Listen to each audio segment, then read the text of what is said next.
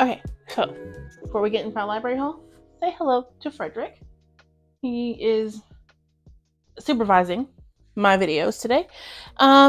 We're going to start just at the top and go to the bottom because I'm just going to go with what I have here. So the first one I got from the library this month was Finlay Donovan Rolls the Dice. This is the latest in the Finlay series. I'm at 80 pages in. I am absolutely loving this. I was looking for all the campy murder mysteries that I get my hands on. If you've never heard the series follows Finlay. Finlay is a newly single mother who is trying to make it.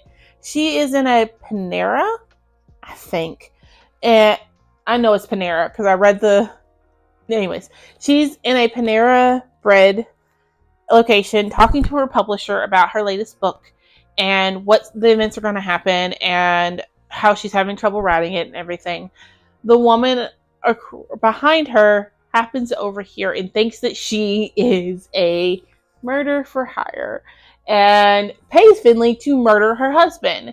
And in events that are completely out of Finlay's control, she does end up murdering, or she ends up with his dead body.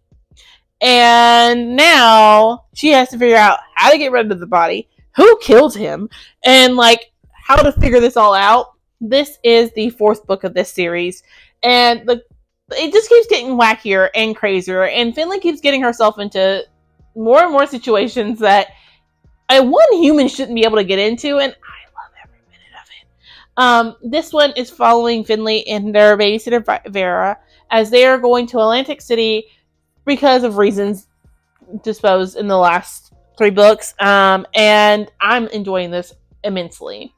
Next, I picked up Akata Woman. This is the final in the Akata Witch trilogy. I've read the first 2 this year. I want to get this one read. I am physically reading it. I'm only like 4 pages in because I got it from the library, set in the parking lot. There's a word I'm looking for. To figure out what I wanted to pick up first, and something else won over this one, but I have it, and I'm excited to read this. This follows Sunny. Sunny is a albino Nigerian living in Nigeria who learns that she is a leper person, meaning she has magic.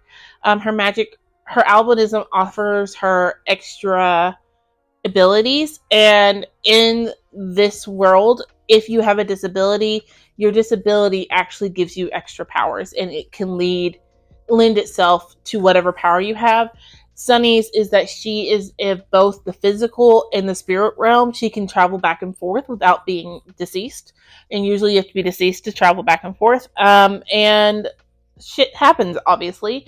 In the first one, they are trying to stop another magic user from bringing even worse black magic user into existence, and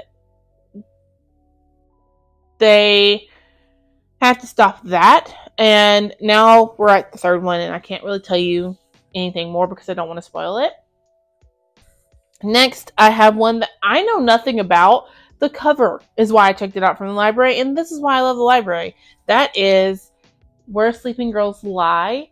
Look at that cover. It was on my recently new releases or new purchases at the library, and they had it sitting out like this. That cover just made me check it out. I think it's a murder mystery. I don't know. It says, "It's like I kept stumbling into a dark room, searching for the switch to make things bright again." That's all I know. And I think this is a schoolhouse. I think it's an African American young girl with a bird for an eye and what looks like a schoolhouse down here. That's all I needed to know. I checked it out. I'm excited to give it a try. I don't know what I'm going to get myself into, but I will let you know when I give it a try. Next, I got one that I'm really excited about. I was happy to see that was there. That is The Teacher by Frida McFadden. This one, I have no clue what it's about. It's a Frida book, meaning it is a mystery thriller, and it probably is going to have a twist like this far in that I'm not going to see coming, and I'm okay with that, and that's all I need to know. I am just here for the vibes when it comes to Frida. At this point, I have read 7 of her books that she's put out this year, and I have enjoyed them all. There was only one that I have given less than a 4-star, so I'm giving this a try. It does say on the back that lesson number 1, trust no one. Eve has a good life. She gets up each day, gets a kiss from her husband, and heads off to teach math at the local high school. All of that, all is as it should be, except last year, Kingsman High was rocked by a scandal with one student, Addie, at its center. This year, Eve is dismayed to find the girl in her class. Addie can't be trusted. She lies, she hurts people, she destroys lives. At least that's what everyone says. But nobody knows the real Addie. Nobody knows the secrets that could destroy her if people at the school found out. And when Eve discovers the shocking truth, Addie will do anything to keep her quiet. Holy mess. Okay, I'm down. I want to read. I'm happy to read. Next, there's a little bit of story behind this one. So, your girl thought she was checking out the final book in the Lainey Taylor series, Daughter of Smoke and Bone, which is God and Monsters.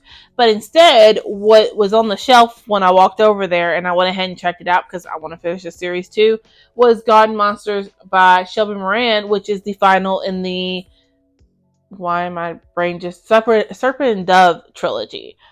I still want to finish it. It wasn't as pressing as the Daughter of Smoke and Bone, but it's fine. This series is a witch and a witch hunter falling in love. I did not get the hype as much on this series. I think I gave Serpent and Dove 5 stars, and then maybe I gave Blood and Honey like 3 or 4. I've been really generous with my stars. That's coming to an end, FYI. But yeah, I want to finish the series. It's a little thicker than what I was wanting to get myself into, but we shall see. This one is over 600 pages. It is 612 pages, so not too terrible, but also not terribly good either. So yeah. Next I picked up one that I am a little hesitant to physically read because the rest of the series I have listened to. A lot of these I've listened to audibly and never picked up physically, and that is the case with the Dark Olympus series by Katie Roberts. This is Cruel Seduction, which is the 6th of the series. I absolutely love Katie Roberts' writing. I have read all of the Wicked Villain series. Beast is my favorite. And I genuinely, truly enjoy reading her romance and her smutty books. And not only are they smutty in their romance and they're good, she also writes damn good plot and political scheming. Like, they have everything I want in a book. And I just have always listened to them. I listened to Radiant Sin, and now I have Cruel Seduction in physical form, and I'm a little nervous that I won't love it as much if I'm not hearing about it. So I'm excited to get into this and see what I think. If I find out that physical is not for me, then I will put my hold in at the library and just wait the year that it says it will take for me to get this and read it. And then next to last, I have one that was on my most anticipated releases, and I never got around to it. I know that everyone has praise for her other one. Does it tell me? No, it does not. Nope. Her other one that she wrote was Once and Future Witches. Everyone talks about that highly, and so now I have the Starling House. I believe it's a haunted. I finally got it. Sorry, there's a cat hair on my nose. It was driving me crazy. I want to say this is a haunted house story, but I'm not 100% sure. I picked it up because I had read the synopsis at one time, really, really wanted to read it, and so here we are. I am one of those girls who likes to go into a book completely blind if I can. I started Crave completely blind and absolutely fucking ate it up and loved every minute of it because it was blind. I had no clue what was going on. I was as blind as Grace was, and I loved that. So we're going in. I am 100% for going into books blind with just vibes. This vibe is haunted house, I think, and I'm fine with that. I'm down for it. It's not very long. The pages are pretty big. Like the text is pretty big, and there's pictures. There's a picture. There's actually a couple pictures in here that I didn't realize. Hold on. Let's look at the one. Look at this. There's like illustrations. I'm down for this. Yeah, completely down. Yeah, so I checked that one out as well. And then lastly, of my library books is one I've already finished. And I meant to film this video before I finished it, but she's short and the library hole came in. And so here we are. That is What Feast at Night by TK and Fisher. This is the sequel to What Moves the Dead. They are tiny little books. This is a little over 150 pages all together with the acknowledgments and everything. So this follows the soldier from What Moves the Dead. And Alex is headed back home. They are getting their hunting cabin ready for Mrs. Why can't I remember her name?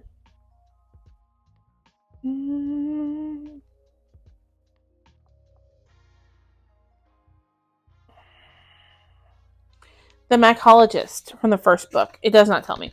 Alex is getting the hunting cabin ready for the mycologist from the first book at the house of Usher to come and stay with them while they do research on the mushrooms and fungi of their home country, and stumbles upon another not psychological, paranormal kind of speculative. So it's another one of those paranormal speculative kind of horror, and I love this. I'm giving this 5 stars. It was fascinating, and I would love to read more about Easton and what they get into and just what is all going on. I think that there are conversations of a little, I want to say trans, but she's not, I don't want to get the term wrong. Alex talks about how when her companion I'm gonna try this again. Alex talks about when Angus, there it is, when Angus comes to them, how they had a whole new set of pronouns and that they were a soldier, but since it's told from Alex's point of view, we don't know what those pronouns are. We know that that they are female born, but I want to say they go by they, them pronouns now instead of the other. So yeah, this one was so good. But there you have it. There's everything I checked out from the library this month. I hope you enjoyed this, and I'll see you on my next one.